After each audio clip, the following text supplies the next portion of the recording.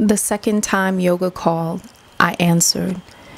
It was a sweet surrender in pigeon pose, tears spilling over as my right hip softened through the steady flow of my breath. And with each inhale and exhale, my resistance collapsed.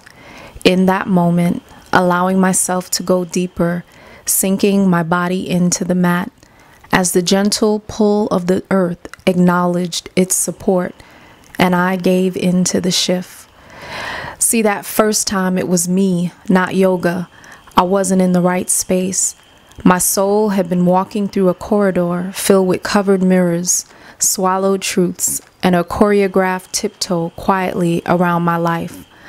Until that one day, life threw up all over me, and there I stood with the shift all over me.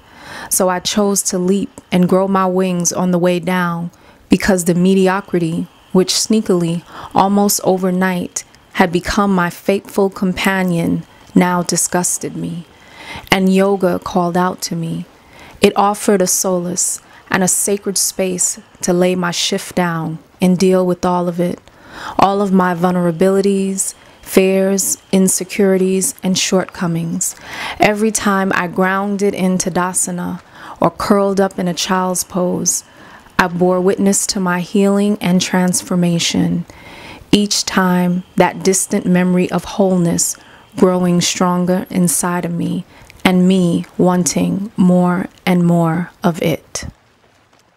Welcome to the Womb Sanctuary, a sacred space for women to be seen, heard, and loved.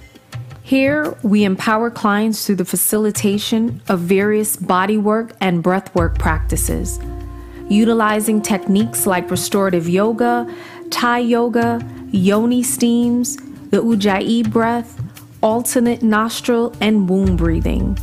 These are powerful self-care practices we equip clients with to help them build a strong foundation for consistent self-care without guilt or apology.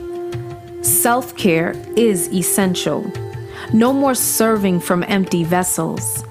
It's time to learn how to refill your cup.